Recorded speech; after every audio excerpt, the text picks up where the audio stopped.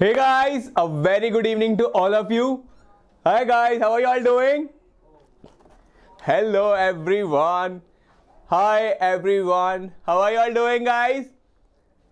So guys, as I tell you, here the camera is, here is the screen. So if I look here, it means I'm looking at the camera. If I'm looking on the left side, that means I'm looking at your chats. ठीक है बच्चे? Hi Rahul. Hi Bhavya.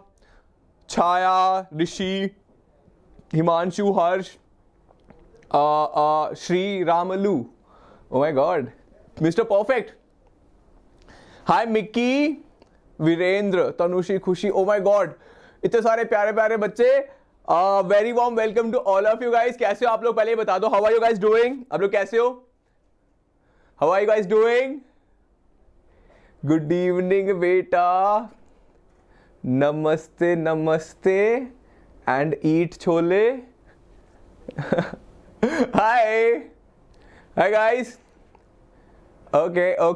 एकदम perfect. बेटा fine wine नहीं, awesome, amazing, great. ठीक है, fine wine तो low energy वाले बोलते हैं, हम हैं high energy वाले. हम क्या कहेंगे? Great, awesome, amazing, super, duper. Happy Lori guys, happy Lori. Oh my God, आज तो लोरी वोरी भी है. Amazing.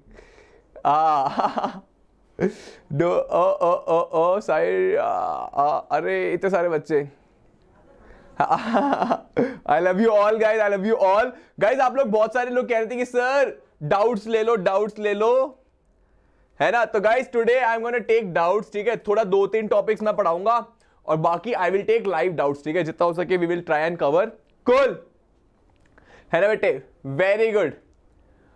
Thank you guys. चलो स्टार्ट करें एक सेशन. हाँ जी गाइस, सब मिलके स्टार्ट करें सेशन. पढ़ाई कर ले थोड़ा सा. तो guys, are you guys ready? क्या आप लोग रेडी हो सेशन स्टार्ट करने के लिए?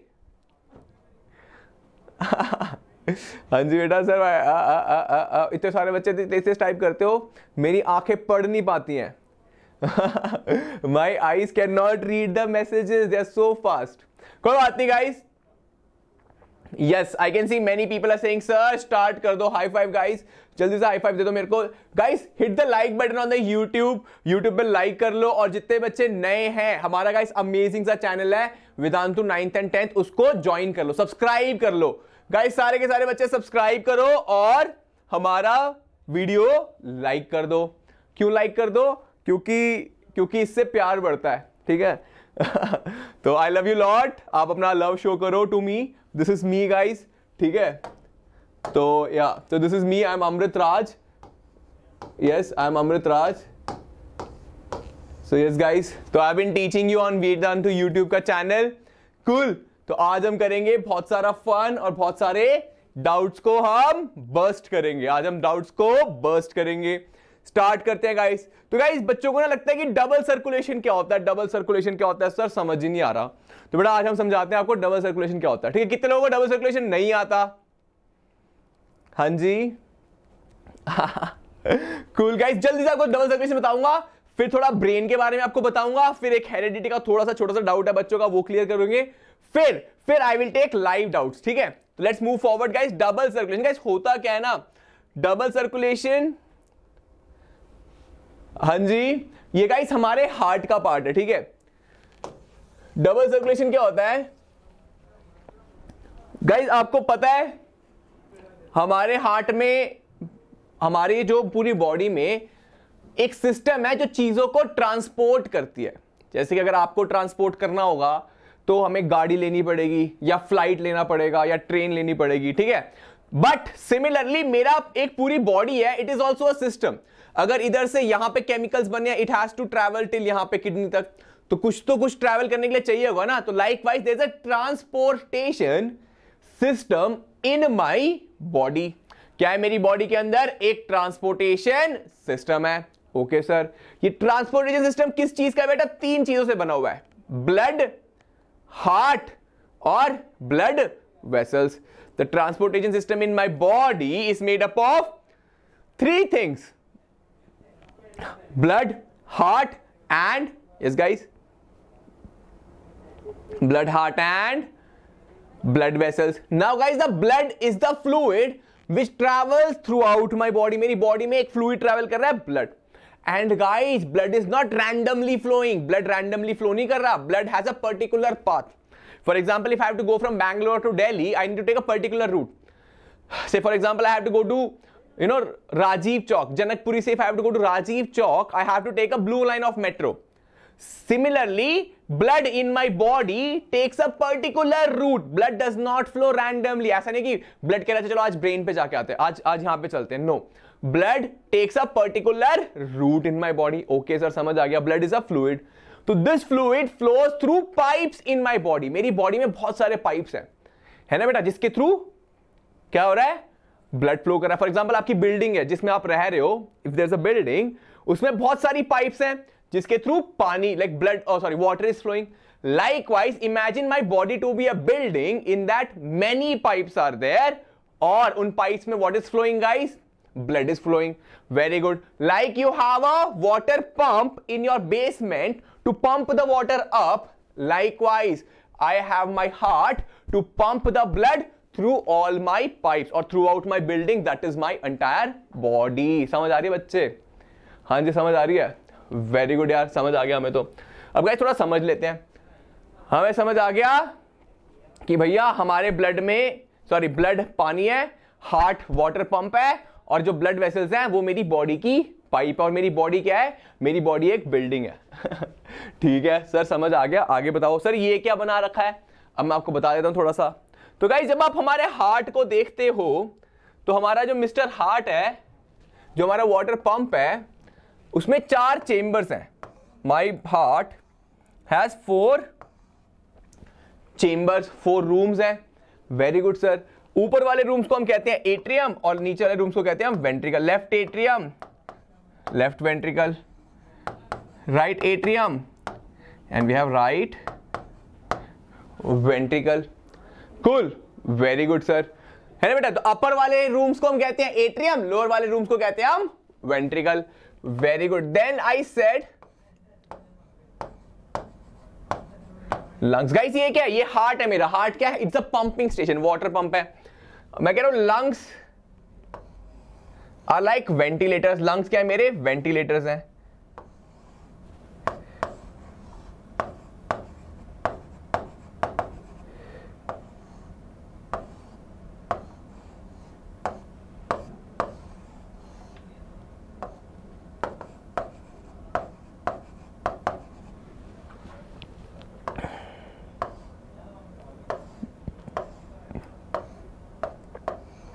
गाइस ये सब ड्रॉ करो मेरे साथ, थोड़ा आपको समझ आएगा. ठीक है, जो जो बच्चे ड्रॉ करेंगे उनको समझ आएगा, जो बच्चे ड्रॉ नहीं करेंगे उनको भी समझ आएगा, है ना. फिर कहोगे सर ड्रॉ करने का फायदा क्या है. देखो गाइस, ये बनाना सबको आना चाहिए. ठीक है बेटा, वेरी गुड बेटा, वेरी गुड. अब आगे चलते हैं. हाँ कूल. गाइस सी, तो जो मेरा ब्लड है, mister blood, let us call him mister blood. Mister blood क्या करते हैं बेटा, सबसे इंपॉर्टेंट पार्ट है मिस्टर ब्लड से यहां पे, मिस्टर ब्लड यहां पे हमारे. ठीक है, this is same mister blood.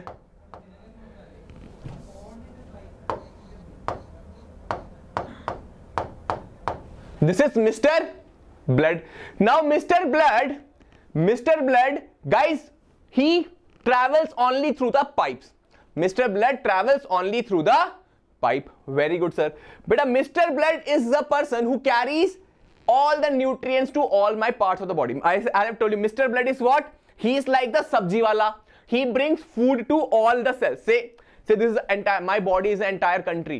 ठीक है, इसमें बहुत सारे my body is India. I am father India. ठीक है, I am not mother India. Say imagine I am father India. ठीक है, तो father India में बहुत सारे बच्चे रहते हैं. ठीक है, you guys are staying in father India. ठीक है, तो अब father India में बहुत सारे लोग रहते हैं, तो they need सब्जी, food. Who is the sabji wala? Mr. Blood is the sabji wala. Now, all the parts, all the cells, all the bachas in my father India, they need oxygen. Who brings oxygen? Mr. Blood brings oxygen. Then, Mr. Blood is also the kuda wala. Mr. Blood is also the kuda wala. He is sarvagun sampann. He is one in all. He is Superman. He is one in all. He carries waste. he brings food, he brings oxygen. Are you able to understand? He carries carbon dioxide back. So he is all in one. Yes guys, are you able to understand? Very good, sir. Now Mr. Blood, we will see if we understand how Mr. Blood, what is the route which the Mr. Blood takes, we will be able to understand what is it, what all function he is performing. So guys, I am telling Mr. Blood starts from the lungs, he then goes to the heart, where in the left atrium. Mr. Blood goes to the heart in the left atrium. Mr. Blood is so clueless. Then from the left atrium, he goes to the left ventricle, and from the left ventricle, he goes out of the heart and he goes to the organ. Are you able to understand, guys? What happened? Mr. Blood started from the lungs. He went into the left atrium. From the left atrium, Mr. Blood went to the left ventricle. Left ventricle, he went to the organs. Very good. Now, Mr. Blood must have taken some route. So, Mr. Blood, when he came out of the lungs, he took the route called as pulmonary vein. He took the route that is pulmonary vein. Pulmonary vein kya beta? It is the only vein which carries oxygenated blood. Very good. Then Mr. Blood went to the left atrium. He came out of the left ventricle. Then he came out of the heart. Guys, see, Mr. Blood went only in the left side of the heart and he came out. He did not enter the right side. Very good. He was like, acha theek hai, heart mein aa gaya. Chalo, let me go out of the heart. Very good. Then Mr. Blood took what route? Mr. Blood went through the aorta. Like you take NH1, we take NH44. है ना? Likewise, Mr. Blood took the route of aorta. And where did he go? He went to all the organs. Aorta is the main highway. But a main highway will split into small highways or small road. Likewise, Mr. Blood took the aorta route and he went to all the organs. Now, what was Mr. Blood carrying now? Mr. Blood, guys, was carrying oxygen in the lungs. I breathed in oxygen. This oxygen went to Mr. Blood. Mr. Blood took the oxygen. Now, Mr. Blood took the oxygen from the pulmonary vein into the left atrium. He was carrying oxygen. Aorta mein oxygen. As soon as the Mr. Blood reaches the organs, who are present in the organs? My cells are present in the organs. Matlab, the bachas, like log reh rahe hain, cells are there in the organs. What are the cells doing? They will take the oxygen from the Mr. Blood and they will give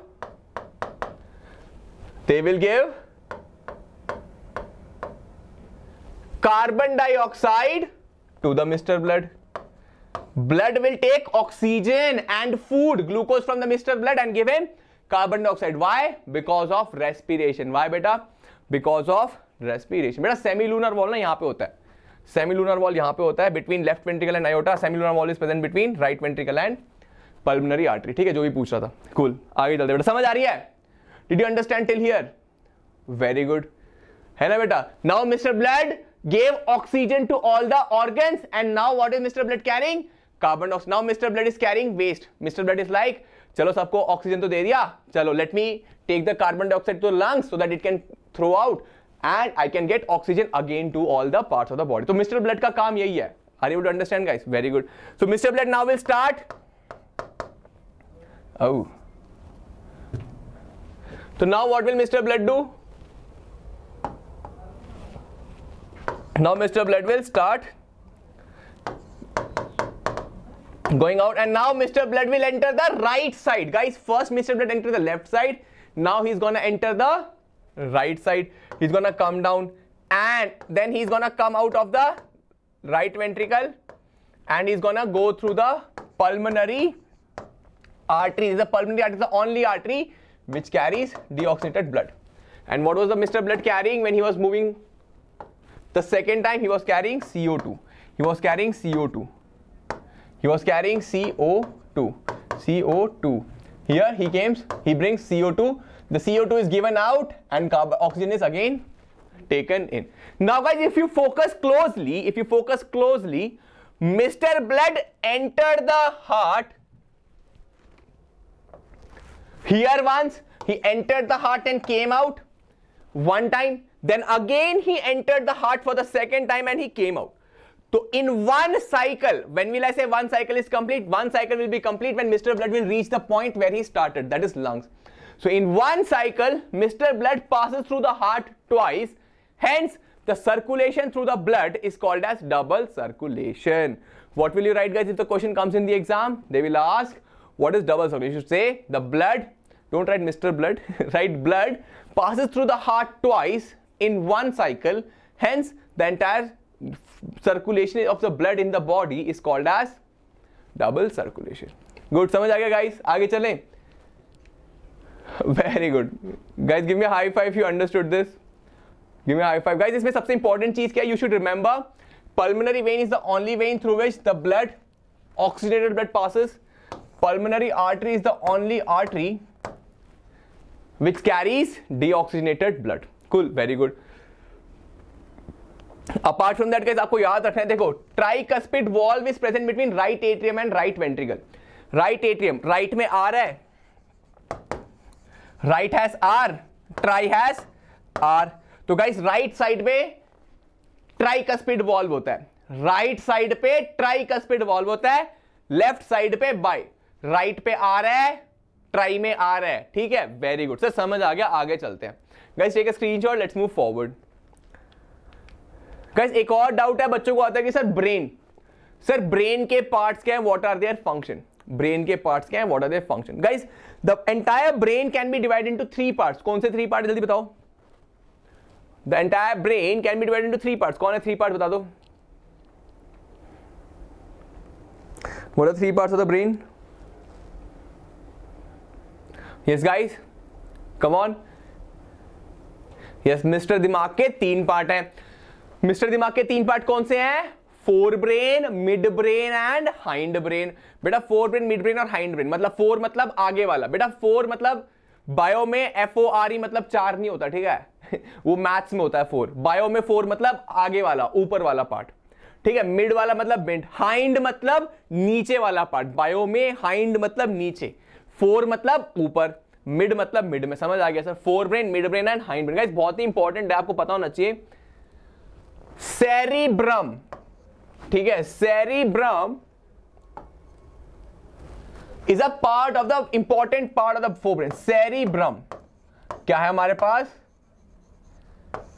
सेरी के ब्रम. Okay बेटा, cerebrum is the largest part of the brain. क्या है हमारा brain का सबसे बड़ा part? कौन सा है?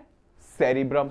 वो कौन सा पार्ट है बेटा? फोर ब्रेन का पार्ट है सेरिब्रम, वो सबसे बड़ा पार्ट है. अब आप कहोगे सर आप सेरिब्रम के बारे में इतना क्यों बता रहे हो?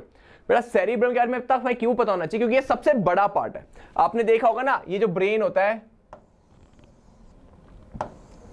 ठीक है, ये जो ब्रेन के 2 हेमिस्फीयर हैं, ये देखो, ये जो बम की तरह लग रहा है, ये बम नहीं है, ये ब्रेन है, ठीक है? जो ब्रेन के 2 हेमिस्फीयर हैं, ये जो ब्रेन के 2 हैं, तो ये गाइस ये सबसे बड़ा पार्ट है और ये सेरिब्रम है. ये क्या है?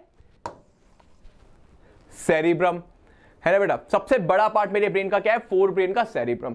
अब ये सर इतना बड़ा क्यों है? व्हाट इज द इंपॉर्टेंस, है ना बेटा? इसका इंपॉर्टेंस ये है, इसमें बेटा सारा सेंसरी इंफॉर्मेशन, इसमें सारा सेंसरी इंफॉर्मेशन, इसमें सारा मोटर इंफॉर्मेशन और इसमें सारा इस बेटा एसोसिएशन.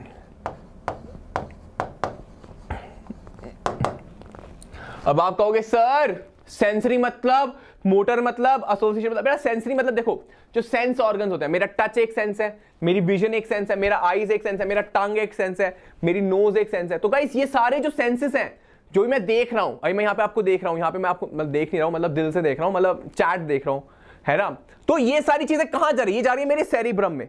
अब मैं जो भी यहाँ पे स्मेल कर रहा हूं, है ना, कुछ मतलब ब्लंट स्मेल है, बट जो मैं यहाँ पे स्मेल कर रहा हूं वो कहां जा रहा है? मेरे सेरिब्रम में जा रहा है ना? जो भी मैं टच कर रहा हूं ये कहां जा रहा है? मेरे सेरिब्रम में जा रहा है. आपको समझ आ रही है बेटा? अब मैं कुछ बोल रहा हूं, ये एक्शन कहां से आ रहा है? It is coming from my cerebrum. Motor, the motor signals are coming from my cerebrum. ठीक है, क्या बोल रहा है? I am talking about brain. Who is telling me what is brain? Association area से आ रहा है, मतलब मेरी मेमोरी, मेरी थिंकिंग, ये कहां पे है? सारी सेरिब्रम में है. Are you able to understand guys? Yes और no? All the sensory information is going into my cerebrum. All the actions, all my actions are coming from cerebrum. All my memory, thinking, all is happening in the cerebrum. Guys, did you understand? So very important, cerebrum is very good sir. Then moving forward guys, the next part is बेटा forebrain में cerebrum भी होता है. There is thalamus and hypothalamus olfactory, मतलब उसके बारे में ज्यादा नहीं बात करेंगे, but you need to know about the cerebrum. If someone asks what are the parts of the forebrain और what are the parts of brain and right their function, you need to right cerebrum, sensory, motor and association area. Cool बेटा, very good. Moving forward guys, mid brain. Mid brain बेटा ये क्या आता है? What does it do is, see, this is the midbrain, है ना. ये क्या करता है? ये स्पाइनल कॉर्ड से जो इन्फॉर्मेशन आ रही है तो इसको फोरब्रेन की तरफ पास करता है. It passes the signal to the forebrain, है ना. It helps in motor movement. और क्या करता है guys? It is responsible for the movement of the I, movement of आई, नेक. अब आपको कोई थप्पड़ मारना है, you have a tendency to do like this, right? If someone is coming to hit you, you have a tendency to do like. ये क्या होता है? It happens because of the mid brain. Movement of the eye, something comes towards your eye, you close your eyes, right? That happens because of mid brain. Very good. Then, as I told you, movement of eye and all. Hind brain, guys. Hind brain again very important. Hind brain में 3 parts होते हैं: pons, medulla, cerebellum. Hind brain में what are the 3 parts, बेटा? What are the 3 parts of the hind brain? Pons, medulla,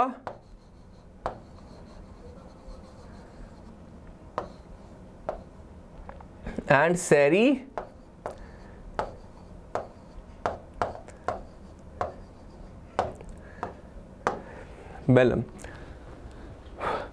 Pons, medulla and cerebellum. Beta, pons is the respiratory rhythm center. What is it? It is the respiratory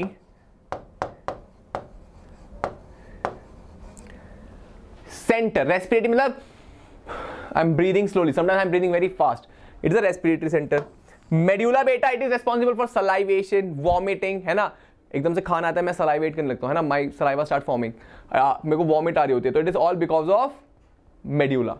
then cerebellum बेटा, cerebellum is responsible for balancing. When I am walking, I should walk straight ना, ऐसे ऐसे गिरना नहीं चाहिए मुझे. I should walk straight. When I am riding a bicycle, I should ride bicycle straightly. That is what? Cerebellum. Cool guys, समझ आ गया? Did you guys understand? Give me a high five. Give me a high five. And like the video, guys. Those who are new, like the video and yeah, subscribe to the amazing channel that is Vedantu 9th and 10th. है ना बच्चे? चलो समझ आ गया, आगे चलते हैं. Guys, there were questions. बच्चे पूछ रहे थे, सर क्वेश्चन आया कि there is a round seed, wrinkled seed. What will be the offspring? Sir पता कैसे चलेगा कौन सा डोमिनेंट है कौन सा रिसेसिव है? समटाइम्स तो सर वो दे देते हैं एग्जाम में, क्वेश्चन में, but sometimes they are not giving it. They are not giving in the question कि which is dominant, which is recessive. Did you guys face this problem? Yes guys, many of you face this problem कि sir I am not able to understand कि which is dominant, which is recessive. Yes guys, sir violet flower and violet or purple flower and white flower. Sir, which is dominant, which is recessive? How would I know? How would I know? How would you know, beta? You would know because of this Mendel's flow chart. You will know because of this Mendel's flow chart. Guys, take a screenshot of it. Very important. आपको ये पता होना चाहिए because Mendel studied 7 traits. Mendel sir ने 7 traits के बारे में पढ़ा. Sometimes, like, you know, in question paper they would give you, sometimes in question paper they would give you, but sometimes they won't. ठीक है, we have practice. So we are what? We are smart students. We will be prepared for everything. So guys, you should know कि if purple and white are there, then purple is dominant. Tall और dwarf में तो आपको पता ही है, tall होता है. Yellow and green color, seed color, बेटा seed color में देखो yellow होता है, but pod color में green होता है. तो guys focus करो. सीड का कलर देखते हैं तो येलो होता है, बट पॉड कलर में, pod green colour, pod is, yes guys, pod colour is green, is dominant. Guys focus बेटा, वेरी इंपॉर्टेंट है ना बेटा, it is very important. Then inflated मतलब फूला हुआ pod is dominant as compare to constricted. Axial flower, flower का position. Axial flower मतलब बेटा पता है क्या होता है? एक्शियल मतलब फ्लावर जो साइड में आया हो. टर्मिनल फ्लावर मतलब flower which is on the terminal, मतलब एकदम चोटी पे. मतलब देखो मैं मान लो I am a P plant, if there is a flower on my this branch then it is a eggshell flower. Guys focus, ठीक है? अगर मान लो यहाँ पे एक फ्लावर है तो it's a eggshell flower, but अगर मेरे सर पे फ्लावर है then it is a terminal flower. Terminal पे होता है तो टर्मिनल फ्लावर, साइड में हो तो eggshell flower. और टर्मिनल और साइड में कौन सा डोमिनेंट होता है बेटा? eggshell वाला डोमिनेंट होता है.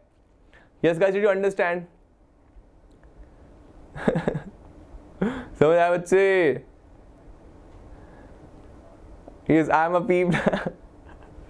I don't understand guys. Eggshell flower means flower which is over here on the axis. Terminal मतलब present over here. तो eggshell और terminal में dominant कौन सा है? Eggshell flowers are dominant. Cool बेटा? Amazing. I can see that. Give me a high five guys. Give me a high five. तो are you able to understand guys? You should remember this. याद तो हो ही गया हमें. We have remembered. Purple और white में purple is dominant. Seed color में yellow is dominant. Pod color में green is dominant है ना बेटा? Round and wrinkle तो we know. Pod shape में also guys see आपको दो, you need to remember 2 or 3 things. What is the 2 or 3 things? First, flower color में purple is dominant. Purple or blue is dominant. Very good. Then plant height we know. Seed color also. Pod color guys. Pod color very important. You might confuse green color or pod color is very important. And guys, green is important. Green is dominant in pod color. And last one which I would want you to remember is flower position, because eggshell one is dominant as compared to terminal. Guys, these are 3 things which you need, मतलब जिसमें आप confuse हो सकते हो, but you can get over here. Guys, after that, guys, see, I guess 1.5 months is left, है ना? Time management is very, very, very important, है ना बेटा? Guys, ठीक है? So what I want you all to do right now is, guys, right now you need to focus totally on revision, and you should have confidence in yourself. Guys, trust me, you guys have been working with me throughout the year. आप लोगों ने पूरे साल हमसे बात करी है ना बेटा? तो I know you're gonna do great. The only thing which will stop you from doing is you. तो आपको अभी पूरी तरह से अपना फोकस लगाना है. Guys, you need to solve sample papers. Whatever sample papers you have got, you need to solve them. You need to solve your school का papers, pre-board papers, है ना? Look at their answers, है ना? Try solving them, and I will take doubts for say 5 minutes. कोई doubts हैं आप, you can ask me. Any doubts? I'm looking over there, है ना? तो you can ask me doubts. I will give you 5 or 10 minutes. So yes, I'm waiting. Okay. Oh. Now someone is asking the function of lymph. Beta, lymph ka function is to carry fat. It has in transportation of fat, and it also helps in providing immunity. Genotype and phenotype. Beta, genotype is genetic makeup. Genetically what am I? Phenotype is physical appearance. Beta, Sujal abhi maine double circulation explain kara. You can watch it. है ना बेटा? Then what else? Okay, बेटा बहुत तेज जा रहे हैं. Okay, तो yeah. Someone is asking contraceptive method. But contraceptive method, there are many types of contraceptives. First is say contraceptive method. Contraceptive methods क्या होते हैं? Which helps a individual or a couple to delay the pregnancy. Contraceptive methods are those which help a couple to delay the pregnancy. Contraceptive methods can be mechanical barriers, है ना? Mechanical barriers like condoms, diaphragm, etc. Second, chemical barriers, है ना? Chemical barriers like pills, etc. Third, they can be IUCDs, intrauterine contraceptive devices. Fourth type of, intrauterine contraceptive device, you would write copper T, है ना? All these things, copper T basically. You should write intrauterine device, you should write copper T. Then moving forward, then there is sterilization methods, sterilization or surgical methods. इसमें क्या होता है guys? Vasectomy is done in case of men and tubectomy in case of female. Vasectomy क्या होता है? Vas deferens को cut कर देते हैं, और tubectomy में fallopian tube को cut कर देते हैं. Very good. बेटा monohybrid cross is a cross जब हम बस एक character को study करते हैं. When we are studying passing or inheritance of only one character, we call it as monohybrid cross. But when you are studying 2 characters, we call it as dihybrid cross. Monohybrid cross helped Mendel to give the first law, that is law of dominance, whereas dihybrid cross helped the Mendel to give the law of independent assortment, है ना बेटा. Now समझ सकते हैं what is law of independent assortment. बेटा law of independent assortment ये कहता है कि passing of one character to the next generation is independent of passing of the other character. For example से आई से yellow colour and round shape. तो guys yellow colour and round shape are not linked to each other. मतलब yellow होगा तो हमेशा round होगा, ऐसा जरूरी नहीं है. येलो होगा तो रिंकल्ड भी हो सकता है, और राउंड होगा तो ग्रीन भी. तो मतलब to characters are not linked. You can not से कि अगर ये वाला कैरेक्टर होगा तो दिस वाला character will also be present. You can not से, you can never link a to character. For example you can not से if a person is having brown I he would have a straight hair. You cannot say a person can have a brown eye, curly hair, brown eye, straight hair. Similarly, a black eye guy can have straight hair or as well as curly hair. Very good, beta. Cool. अब समझ सकते हैं what is law of segregation. बेटा law of segregation ये कहता है कि alleles in a chromosome, alleles in a pair of chromosome, they separate during the formation of a gamete and they unite back when the zygote is formed. The alleles in the pair of chromosome, they separate during gamete formation and they unite during the form of, yes guys, they can unite during the form of zygote formation. Ab someone is asking, sir, sorry, nephron ka diagram. Beta Bowman's क्या, beta function of nephron is urine formation. Function of nephron is urine formation. चलो एक बार बाउमन्स capsule बना देते हैं. बेटा सी बाउमन्स capsule is made like this.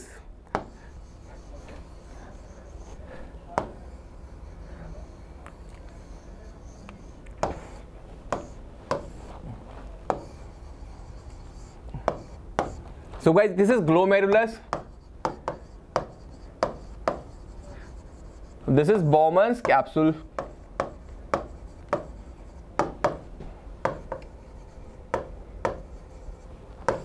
So guys, the Bowman's capsule helps in, Bowman's capsule and glomerulus help in ultrafiltration of the blood.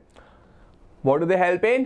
They help in ultrafiltration of the blood. Bowman's capsule and glomerulus helps in ultrafiltration of the blood. Biological magnification. Someone is asking, sir, what is biological? But biological magnification is increase in the concentration of non-biodegradable toxic chemicals. Biomagnification is increase in the concentration of non-biodegradable toxic chemicals at successive trophic levels, and the concentration of the non-biodegradable toxic chemical is maximum at the highest trophic level. Very good guys. Anything else? और कुछ? Pod. बेटा pod वो होता है जो जिसमें P plant, ये मटर है, मटर का जो कवरिंग होती है उसको पॉड कहते हैं. ये मटर है, मिस्टर मटर है, तो मिस्टर मटर की जो कवरिंग है उसको हम मिस्टर पॉड कहते हैं. तो ये मटर है, ये कवरिंग को पॉड कहते हैं. ठीक है बेटा. इस पॉड का कलर क्या है? मटर की कवरिंग के पॉड का कलर क्या है? येलो है कि ग्रीन है? ठीक है बेटा. Very good. अब बच्चा पूछा सर नेचुरल सिलेक्शन क्या होता है? बेटा नेचुरल सिलेक्शन मतलब ये होता है कि डार्विन ने ये थ्योरी दी थी. Darwin gave a theory of evolution. Darwin ने ना एक theory the which tells us about evolution. So what is his theory called as? Darwin's theory is called as theory of evolution. So what does that mean? He said organisms. Darwin's theory of evolution, what did he say? He said organisms, are different from each other. Say I am a human, I am different from the other humans. This is called as variation. So I have some variation, other humans might not have that variation. Say for example, I have say tiger like teeth. See, if you see my teeth, they are like tiger like, है ना? तो I would say हर किसी का ऐसा नहीं होता. तो guys, this character helps me to survive as compared to the other people. So this variation of mine is selected by the nature, is favored by the nature. चलो बहुत ही गंदा example हो गया, my teeth. Let me give you a good example. Say there are green colored beetles, there are red colored beetles, green colored beetles and red colored beetles. ठीक है? तो both of them are beetle. It is just like having tiger like teeth and normal teeth. Like I am also human, other people are also human, but I have amazing Dracula wala teeth, है ना? But other people don't have. Likewise, there is a green beetle, there is a red beetle, green beetle and red beetle. Both of them are beetle, just थोड़ा सा variation है, जैसे कि एक बंदा होता है जिसके कर्ली हेयर है, जिसका स्ट्रेट हेयर है, और someone having black eyes, someone having blue eyes. तो likewise green beetle and red beetle, now both of them are Beatles, but the green beetle is able to survive better than the red beetle. Why? Because the grass is green. So green beetle is able to hide, whereas the crow is able to spot the red beetle and eat it. तो guys होता क्या है, slowly the red beetle का population खत्म हो गया. तो nature has not selected the green beetle, but nature has provided conditions which made the green beetle select naturally. Basically they survived. So when they survived, I call them as selected by the nature. Why were they able to survive? They were able to survive because the environmental conditions were very good. That's the natural environment was favorable, was supporting their variation. So I would say that variation of the green beetle helped it to survive. Hence I say the green beetle is naturally selected, guys. Cool. थक गया मैं. Did you understand, guys? Amazing. Very good, guys. Very good. Killing it. Amazing. Now someone is asking, sir, Urey and Miller experiment. But Urey and Miller experiment, what happened? They gave the chemical theory of evolution. Urey and Miller, they gave chemical theory of evolution. What does chemical theory of evolution say, beta? Chemical theory of evolution कहती है, see there are many theories. जैसे कि हमने Darwin का theory पढ़ा. Now there is chemical theory of evolution. Now ये chemical theory of evolution कहती है कि when the earth was in a primitive stage, when earth was in a primitive stage, when no life existed on the earth, at that time what happened? Earth पे lightning हो रही थी, thunder हो रहा था, earth was very hot, and earth had some gases, say ammonia. earth पे क्या था? gases थी, ammonia है ना, methane, water vapor, hydrogen. So these gases were there. क्या हुआ? तो there was thunder, there was lightning, earth was also hot, magma and all were there hot. तो क्या हुआ, guys? These chemicals started reacting with each other. These chemicals started reacting with each other. Obviously ना, when you have energy and chemical substances, what happens? You have heard ना कि जैसी energy आती है, chemical reaction start हो जाता है. chemistry में आपने पढ़ा होगा. तो guys, many millions of chemical reactions happened throughout the world. Can you imagine? इस room में ही million of chemical reaction can happen. तो when earth was behaving in such a way, तो millions of chemical reactions happened. तो इतने सारे chemical reactions हो रहे थे, तो कुछ ना कुछ बने जा रहा था. तो गलती से क्या हो गया? Organic molecules start forming. Organic molecules बनना start हो गए. Organic molecule मतलब imagine करो ग्लूकोज बन गया. ग्लूकोज बना, फिर इससे मान लो पेंटोज शुगर बन गया. पेंटोज शुगर बना, फॉस्फेट लग गया, फिर नाइट्रोजन बेस लग गया. तो उसके बाद एक स्लोली एक आरएनए बन गया, फिर आरएनए से एक डीएनए बन गया. तो are you able to understand? तो slowly the chemical reactions led to the formation of a DNA. अब डीएनए बन गया तो एक सेल बन गया, प्रोकैरियोटिक सेल बन गया, मतलब बैक्टीरिया टाइप सेल बन गया. फिर बैक्टीरिया टाइप सेल बन गया तो इसके बाद एक यूकैरियोटिक सेल बन गया. Are you able to understand, guys, what is happening? So Urey and Miller said there was immense amount of energy in the earth atmosphere, so the chemicals started reacting and slowly and steadily biomolecules got formed. biomolecules से RNA बना, RNA से DNA बना, DNA से एक cell बना, और cell से slowly and steadily the life got formed on the earth. Are you able to understand, guys? This is the most accepted theory, which is called as chemical theory of evolution. Right, guys? Did you understand? Urey and Miller actually proved it. Experimentally इन्होंने prove करा by creating the similar environment in the laboratory. Cool, guys? Amazing, guys. तो थोड़ा आगे मैं बता देता हूँ. Guys, you need to maintain your time. अभी बहुत ही अच्छे से आपको टाइम मैनेजमेंट करना है. Guys, practice MCQ. ठीक है? 20 questions are gonna come, है ना? Very short answers, MCQs, है ना? So 20 questions are gonna come. तो guys, आपको ये 20 के 20 marks तो पूरे secure करने. They are gonna be very easy, low hanging fruits. तो you need to, you know, complete that. Reading is power. Read up, speak up, change the world, guys. You guys are gonna change the world. So what I mean to say is, guys, अभी देखो, अभी the time is, see, if you are good with your preparation, है ना, you have read, you have studied with me throughout the year. So guys, right now what you need to, देखो, there are 3 types of kids, 2 or 3 types of kids I would say. See, first type of kids are those who have studied throughout the year. And now guys, what you need to do is you need to practice more and more questions, ठीक है. Second type of kid who has studied, थोड़ा सा पढ़ा, थोड़ा सा नहीं पढ़ा, है ना, and you know they are good, average level of preparation. So guys, what do you need to do? You need to cover your backlog, है ना, cover your backlog, watch my videos fast at a 2 times speed.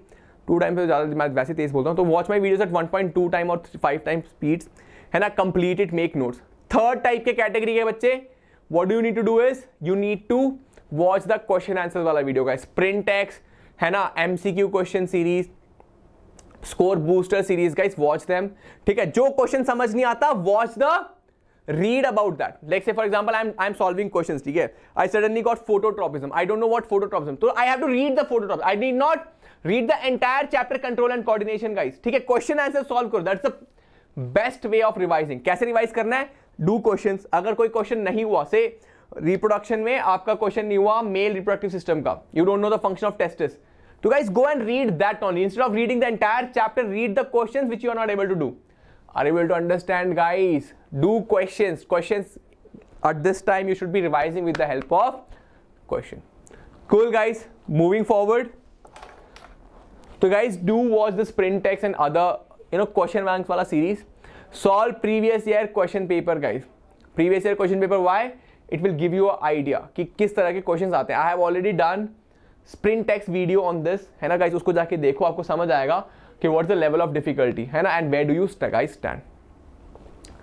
Focus on your goals guys, no excuses right now. अभी you know what will happen, see some of the students will start feeling pre-boards में कम number कम आते हैं, ठीक है, pre-boards में कम number, लेकिन you would have got less marks.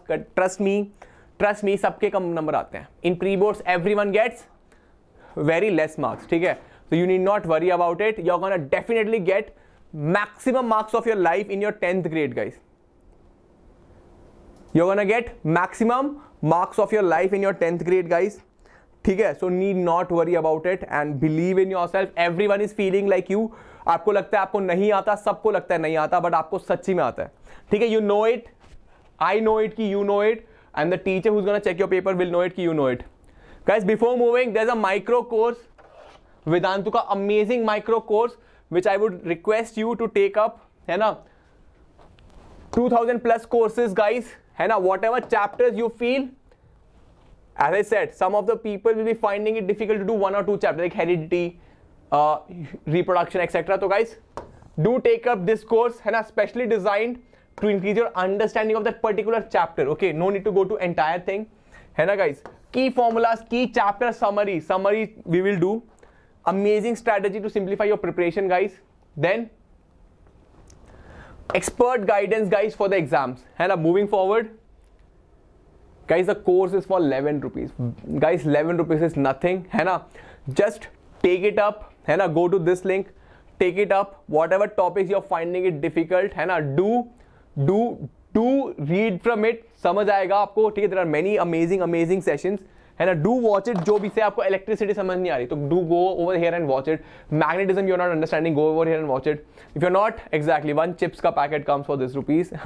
chips भी बहुत कम आते हैं और हमारे माइक्रो कोर्स में बहुत ज़्यादा चीज़ें आ जाएंगी, ठीक है guys. And moving forward, तो yeah, so yes guys, do register for this course and yeah, clap for yourself guys. आपने बहुत ही अच्छे तरीके से पढ़ाई करी मेरे साथ for 45 minutes, है ना. तो I love you all. Do let me know in the comments ki did you like the session. Do let me know how did you like the session. And yes guys, do subscribe to the Vedantu 9th and 10th channel. Do subscribe to our great course. It's nothing guys, it's just a token of love. ऐसा कुछ नहीं है कि 11 rupees में we are gonna get something. It is just to make these high quality content available to you guys.